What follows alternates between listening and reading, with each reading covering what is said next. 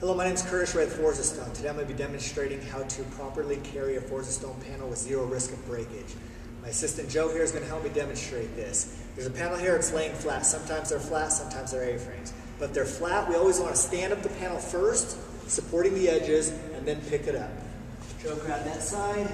We stood it up first, and now we're going to pick it up. While carrying the panels, we always want to carry the panel at a slight angle with the backer supporting the stone. That way, if we're walking, it's bouncing, and the stone starts to bounce, it's bouncing into the backer. If we're ever this way, and it starts to flex, it can flex outward, and you could possibly crack a panel. So now we're going to demonstrate how to put it on a sawhorse.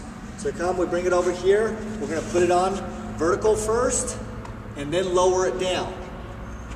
We have all the edges protected so that if it were to flex, it's going to flex in the middle. But we also have a sawhorse here in the middle protecting it, so it's nice and flat. When we go to cut, it's easy to cut. Some of our larger panels, you may have to space out these sawhorses different so all the edges are protected.